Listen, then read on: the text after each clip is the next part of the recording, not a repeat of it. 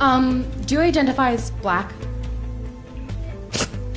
No, it's a serious question, because you might not identify. Can you please put the mic? Thank you.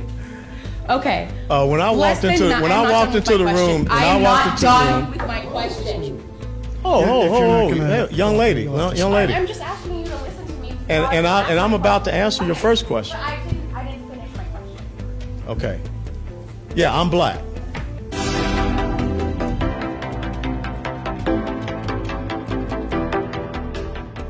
When our law enforcement officers arrest African Americans are 5 times more likely to be arrested than white Americans. Isn't that an inequality of opportunity for these people typically living in inner city neighborhoods? I grew up in the inner city. I could have fallen and gone down the wrong path. And if I go down the wrong path, then I'm responsible for those actions, and there are consequences to those actions. And I would just say to the young black men and women in the inner cities, don't go to the gangs. Don't go down the path of lawlessness. Go down the path of thinking about your future. But when you talk about like the institutional reality that African Americans are arrested 5 times, they're 5 times more likely to be arrested than white people, isn't there something institutional, not just a choice? Because then we wouldn't have that disparity. Like, where does the disparity come from? I do not agree with police harassing anybody. And they're just the same as they're bad soldiers, they're bad cops. And bad cops need to be prosecuted, just like what we saw in South Carolina. But I think inherently we have a problem with criminality in our inner city communities. And the real problem, we're just talking about a symptom. The real disease in the inner city communities is the fact that when I was born in 1961, a 2-parent household in the black community was between 75 and 77%. Today it's only 24%. Well, actually, I will tell you it's even deeper than that. You can read about the Great Society programs of Lyndon Baines Johnson in 1965, when he came up with a policy that said if a woman has a child out of wedlock, the government will provide her a check, no matter how many children she has out of wedlock. But there was a caveat: she cannot have a man in the home. You destroyed the black community with that simple policy. But I am really concerned about what's happening on college campuses and universities. I mean, you can go back and see what happened when I spoke at St. Louis University. That was a blast. That was funny, man. I laughed my butt off about that. These kids thought that, hey, we're going to get up and walk out before he speaks. Like, that's really going to hurt my feelings, okay? I've been shot at. I used to jump out of airplanes, man. Come on, bring it, okay? But the thing is this. They got up and walked out instead of sitting there and having a challenging conversation. Parents, we got to do better for our kids. There's some parents paying a lot of big jack to send their kids here. What kind of real education they're getting? Because then they're going to go out to the real world and they're going to collapse. Like I said, there are no Binkies, there's no hot cocoa, there's no puppy dog, there's no safe space out in the real world. Okay? You got to get it on. You got to do it. Do you not think the rhetoric of defining ISIS as Islamic is in itself problematic in a nation where xenophobia is resulting in material violence against Muslim Americans, specifically when ISIS is taking Islamic religious documents out of context? When you're standing over young girls and you're about to rape them and you're reading from a Quran, don't get mad at me. That's what they're doing. Hey, you can say what you want, brother. That's what they're doing. I don't know. Ask them before they do it. I'm over here in America. I'm not doing that. But what I'm saying is that why do we continue to want to say, let's not believe what they're saying? Why do we continue to want to say, let's deny history, let's deny all these things that have happened, because we don't want to upset this greater, entity. I have gone over to these countries. I have fought for their freedom.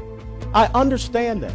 And I understand that there is also a contingent that is following a phase of Islam. If you understand the first phase from 610 to 622 AD, from 622 to 628, in those 6-year period, Muhammad led 33 combat raids. The first one started with the Nakhla raid. They are following his tradition. They are following his precepts. When he came back to Mecca, he ordered the beheading of 700 people there in Mecca. I didn't do that. And the thing is that everyone continues to come here and say, don't say that because you upset and offend other people. Well, I want them to be upset. I want them to be offended. So maybe they can join us in this fight so that 9 people in a mall in St. Cloud, Minnesota, don't get asked if they're Muslim or not and they get stabbed. I don't want that happening in the United States of America. I don't want that happening anywhere. I don't want it happening in Iraq, Saudi Arabia, Pakistan, Afghanistan. And I've been willing to put my life on the line for that. I don't know if you have, but I have. The KKK and white nationalists are threats to black individuals in the United States. There have been multiple shootings recently within the last 10 years, and there have been an increase of violence against black people. And I wanted to know if you think that that's a national security issue and how you would address that.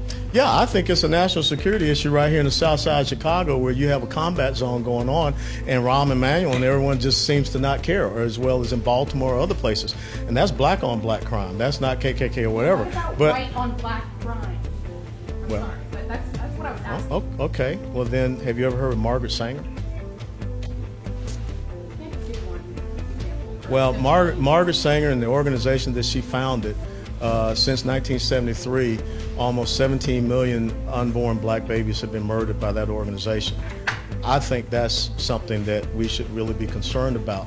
The fact that the United States government gives $568.7 million to an organization that was founded by a white supremacist, a racist, a person that spoke at Klan rallies, that referred to blacks as undesirables and weeds, I would join forces with you in a heartbeat to say that we need to cut off funding to an organization like that called Planned Parenthood. That 50, well, I don't think we give taxpayer money to the Ku Klux Klan. Well, well, yeah, they have. The FBI goes after white supremacist organizations, but then I would ask you, why is it that nobody goes after Antifa? I mean, I think Antifa is also a domestic terrorist organization. I mean, look at what they have done at certain colleges and universities to prevent people from going out there and freely speaking. So let's call a ball and a strike. And so there are many organizations out there that we need to be targeting. But I will tell you, first and foremost, we shouldn't give $568.7 million to an organization like that. And if you do some research, I think between 50 to 55% of Planned Parenthood clinics are in black communities. That's a travesty. Less than 9% of the people in this room are black, and we're all not here for you. Do you think there are racial inequalities in America, and how do you feel about Trump increasing both economic inequality and discrimination for people of color and LGBTQ people? What about violence against marginalized people in the United States? Can you talk about that? Well, the subject was about, national security and foreign policy. But I will tell you that I think in the minority community and the black community, I think they're pretty happy that unemployment isn't at an all-time low in the United States of America for Hispanic and black communities, and that's the truth. As a matter of fact, overall unemployment is an all-time low. So if you want to break the pay gap or racial inequality gap, the most important thing is my parents taught me, who were black, born and raised down south, was about equality of opportunity and not equality of outcome. And so, you talk about this and you kind of trace this history that we have against Islamism or Islamists. And you talk about, you almost paint this us versus them mentality. When you talk about your... No, they painted us versus them mentality. But, when you talk about, you talked about Fort Hood and the personal touch that you had there. But, when we talk about Al-Shabaab and like the Kenyan Westgate Mall shooting, I was there the year before that. When we talk about the Taliban in Pakistan, those are people of my community that are being targeted. Okay, and so then why don't you join me in this fight? Right, and so I am.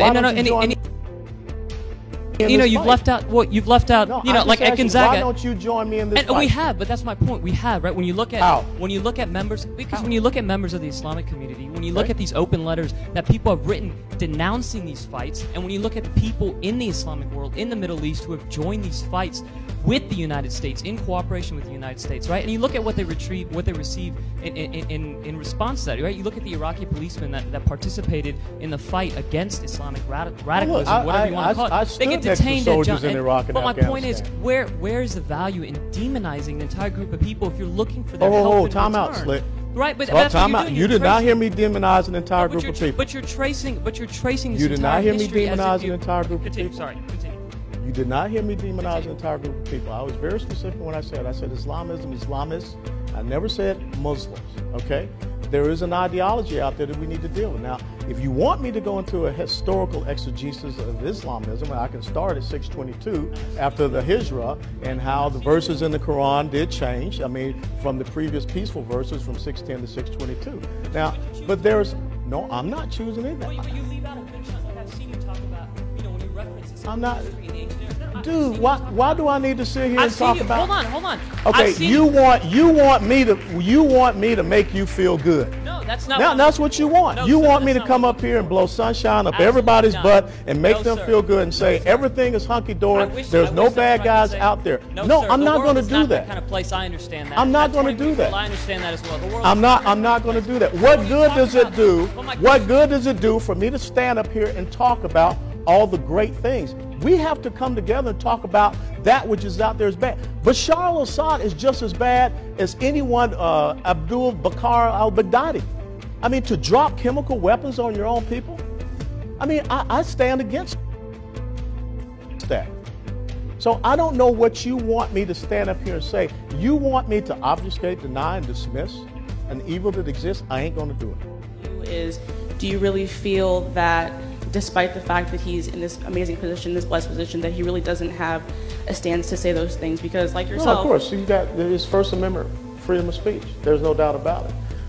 What I would say is that there also comes a level of responsibility with that position that you take to be able to articulate, that issue. I would say to Colin, why don't you go and establish a scholarship for a young black kid coming out of the inner city? Okay, why don't you articulate, your breadth and understanding of some of the critical things that are affecting the black community, and not just jump on, this bandwagon that police are bad, the country is bad, because we need more social justice. And in the piece that I wrote, what I asked him was, define social justice. And that's all I'm saying. You can't go out there, young folks, and just throw a word out there, throw a term out there, throw some sound bite, throw some talking point out there. Because you got to be able to stand up and justify and articulate your position. I don't care what side of the political spectrum you're on, but you have to be able to articulate your position. And I think that is the point that I have with Colin Kaepernick. And then the other thing that I wrote in the piece, I said maybe he should take just a little 2-3 week hiatus and go to Afghanistan and be on a forward operating base out in the middle of nowhere where that flag flies over it, and throw a football with some of those young men that are there every day standing on freedom's ramparts so that he has that First Amendment freedom. Can you show me one verse in this Quran where it says to attack America, attack Americans, or attack innocent people? Well, of course it doesn't say attack America or attack Americans. I mean, the book was written back, somewhere in the 8th or 9th century, so America wasn't even around to say attack America. But you do have a verse of the sword that is in there, and there is talk about killing infidels. Look, we don't have that. We don't have that. This is a losing proposition. From 622 AD. Congressman, real fast. I tried to have. What is it? I tried to. It's the truth is out there. 622 AD on. The Nakba raid, it didn't happen. 628, Battle of the Church. I have tried. 3,000 Jewish men were slaughtered. 732 AD, Battle of the Church. 1571.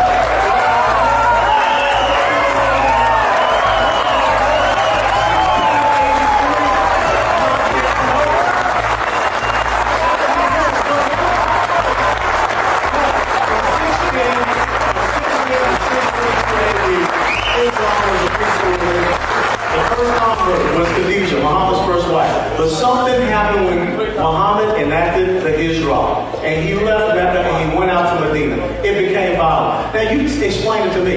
Major Hassan was shouting Allahu Akbar. The people that flew those planes in the building shouting Allahu Akbar. I've been on the battlefield, my friend. Okay? Don't try to blow sunshine up my butt and tell me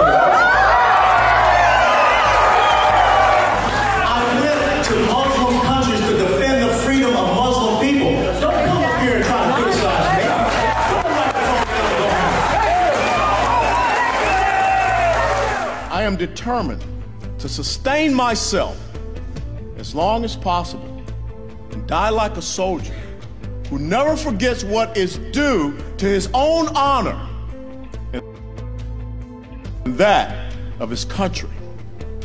Victory or death. William Barrett Travis, Lieutenant Colonel, Commandant.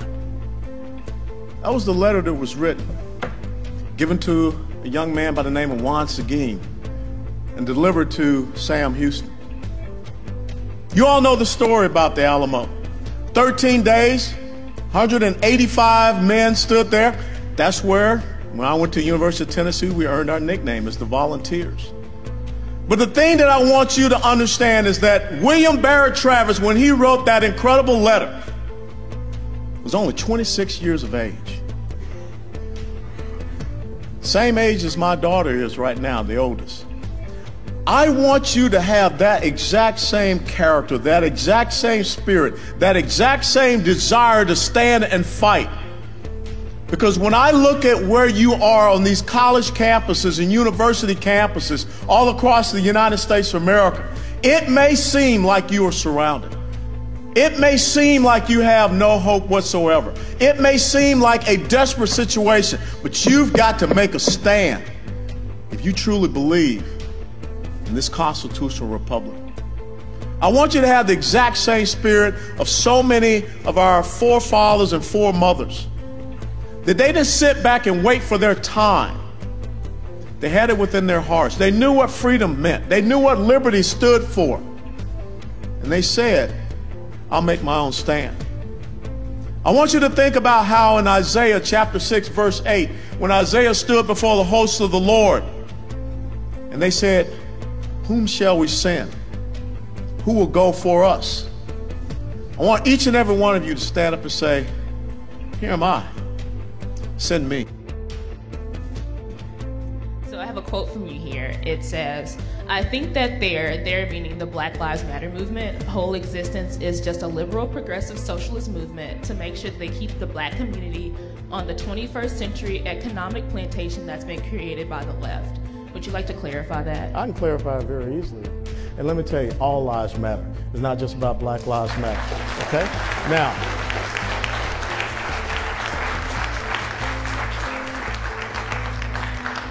if you really are concerned, start talking about school choice in the black community. If you really are concerned, start talking about the decimation of the black family, which I don't hear. Do not be manipulated by people that are using you as a political tool so that you can keep your own people suppressed. Get off the plantation and think on your own. Have a good night.